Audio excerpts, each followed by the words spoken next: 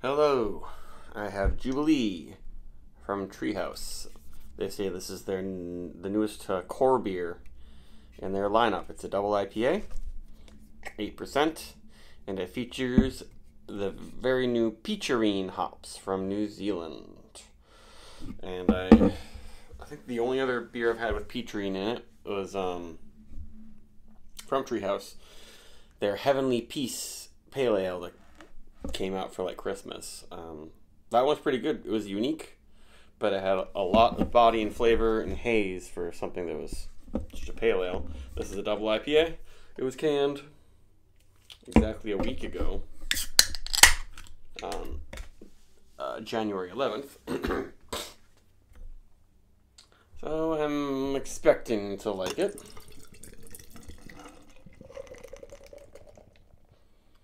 And what's nice is that it was not as cheap as like Haze, but I think it was $18 for a 4-pack, which they have a whole bunch of $20+ double IPA 4-packs. And those aren't always the best. A lot of times their core beers, they do really, really well. Just not even the expensive ones like Hurricane. That's a $17 one 4-pack. They don't make that one too often, but I really loved that one. Very sappy. I guess that very sappy was $20. That's a more expensive one, but that one's really good. And I'm getting aromas from this already. It's got a really nice head.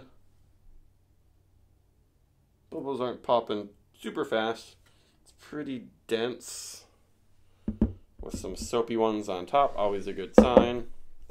Not a very fancy label here, but I guess for the core beers, they often keep it sort of simple. Yep, and this, yeah, this reminds me of the Heavenly Peace beer. The pale ale is just peacherine. It's definitely peachy, but then the Treehouse yeast comes out a lot too.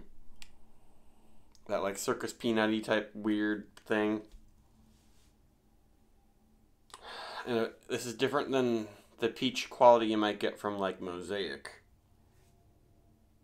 Maybe it's closer to Simcoe, but I mean, those Mosaic and Simcoe are both from, America, whereas this is from New Zealand. But this hop seems quite different from the other classic New Zealand hops, like Nelson and Motueka. Maybe it's closer to Motueka.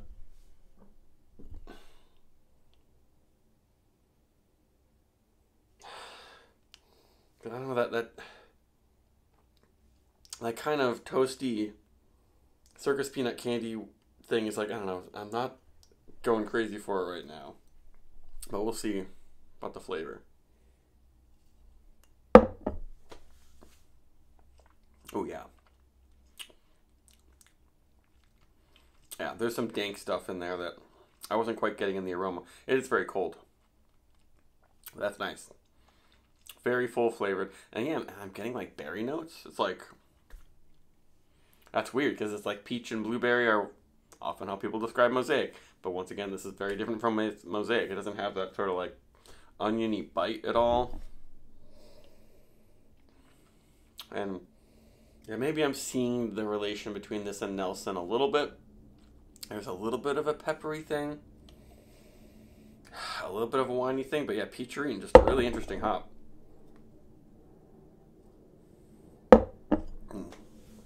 And this has a nice big soft mouthfeel. And wow, it's quite sweet. What do they say? They say earthy citrus, white wine, tropical fruit, star fruit. I don't know if I've ever actually had a star fruit.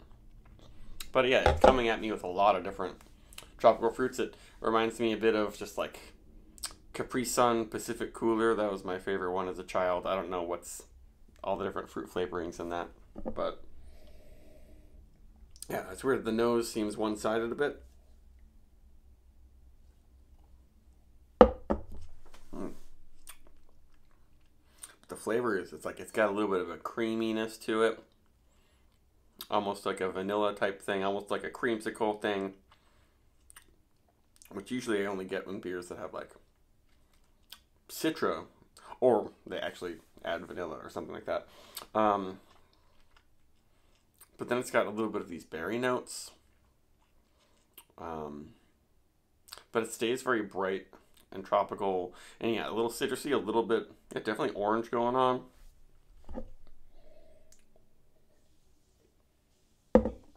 I guess they call it peacherine because it's like peach and nectarine. And yes, Treehouse doesn't even say those on this, but maybe that's obvious. But yeah, just cool stone fruit, berry, maybe a little bit white winey type thing. Really complex flavors, especially fruit flavors. But then there's some kind of dankness that once I had a sip of it, I was like, oh yeah, this is good.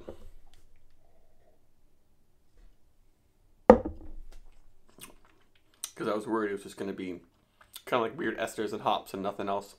But there's some generic, overripe, I don't want to say sweaty dankness, but kind of like in that realm. Not grassy though, really.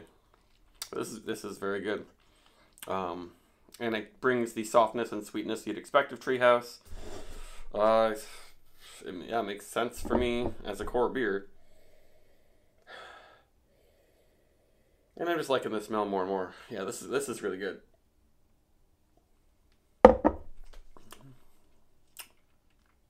I think on Untapped right now, it doesn't have a huge amount of check-ins because it's so new. But on Untapped, it's a 4.4. And it deserves that, I'd say. Bite.